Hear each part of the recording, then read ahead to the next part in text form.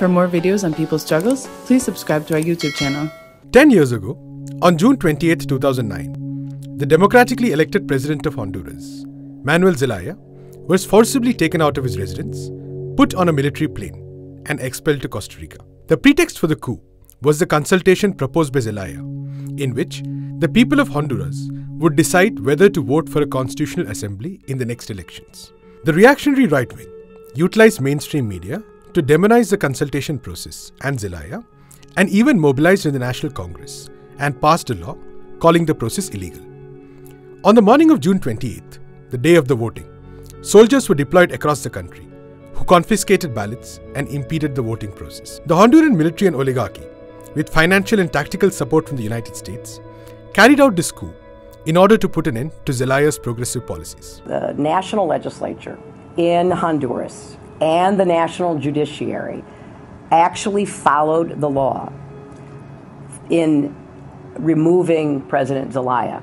Zelaya was attempting to not only better the lives of Honduras' marginalized and forgotten communities, but also bring Honduras into the process of integration across Latin America of progressive pro-people governments that dared to stand up to the United States. Honduras was a laboratory for a method that was later perfected and replicated across the continent, with the aim of reining in the US backyard. The coup unleashed a process of intense neoliberalism, repression, and violation of fundamental human rights. One of the first actions of the post-coup government was to approve a series of concessions or contracts to exploit Honduras' rivers, mountains, and natural resources. Laws were passed which paved the way for the privatization of the public sector and created optimal conditions for foreign investment. Honduras was open for business.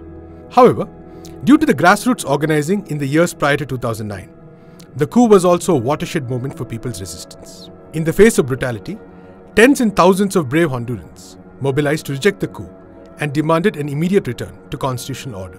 The resistance did not stop there.